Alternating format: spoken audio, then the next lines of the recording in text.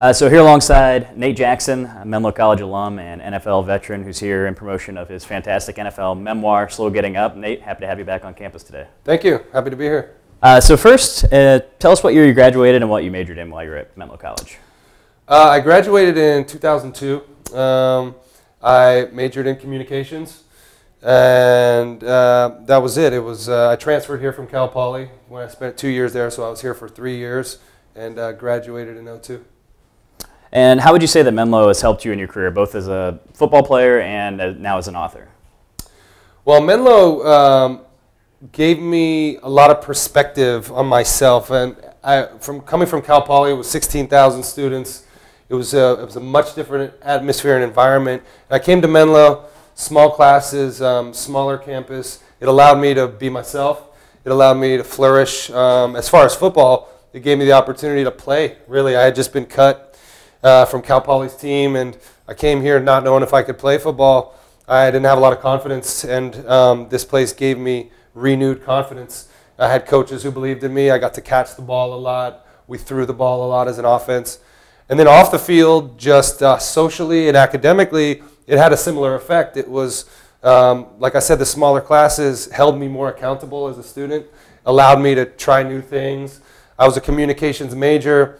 I wrote for the school newspaper with really no journalism experience whatsoever, and our professor still let me do that, and I had freedom to write about whatever I wanted to write about, to explore my own thoughts and ideas, and I think that was really invaluable for me going forward. What's your most memorable Menlo moment? Is there anything that sticks out? Most memorable Menlo moment? Well, the majority of them were football related because of just the tight-knit group of football players and teammates that we had here. We had just an amazing group of guys. And so the friends that I made here, some of the games, some of the away games that we had. I was talking about this earlier today. Probably my most memorable Menlo moment was a football game we played the week after 9/11 at Humboldt State. Okay. There was a question of whether or not we were going to play at all because most of the games nationally were canceled. And our quarterback, Zamir Amin, was from Afghanistan. He was born in Afghanistan. His parents fled during the Soviet occupation. So he was catching a lot of backlash that week. His family was being harassed. Their restaurant was vandalized. There was a lot of turmoil around that week. And we really rallied around not only him, but the whole Menlo community. Ended up playing, rode our buses up there and beat them in a really crazy game. We were down 26-0 at the end of the third quarter. Came back and won in overtime. It was a very triumphant moment. Probably the best football game I've ever played in, really. So kind of shifting gears a little bit, what advice can you give to current students and alumni on a career path? My advice would be to trust your own ideas, to trust your own instincts, to forge ahead, even when people tell you no, or people tell you that's not a good idea, or you can't do it that way. Mm-hmm. What I learned from writing and what I learned from playing in the NFL was that a belief in yourself is really the only measuring stick that you should go by. If you believe that it's right, if you believe that you're right, then listen to that voice in your head. The voice in the head is never wrong. Mm-hmm. So don't say yes if you mean no. Do what feels right and believe in yourself. You've been very gracious with your time. You've been back a couple different times in promotion of the book. What's it been like being back recently? It's really cool being back. Everyone's so nice here, and it brings back so many great memories.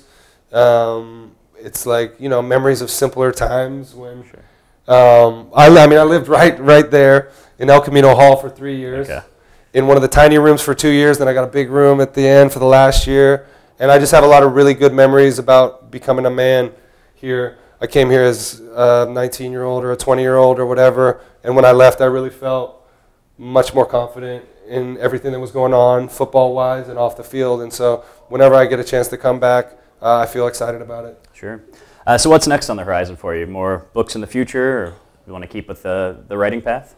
Yeah, I want to keep writing. It's something that when you're exploring the creative side or art in general, the more you do, the better you get at it. Mm-hmm. And you find a rhythm, but you got to establish that rhythm, and you have to do it a lot. And so it's only been, I've been writing now full-time for a couple, maybe 3 years, and I'm starting to hit a stride where I feel like I'm going to be doing my best work, and I just want to continue to push that and see where it goes. Perfect. Well, thanks so much for your time. We appreciate you being here today. Thank you, Aaron. Keep up the good work. Thank you.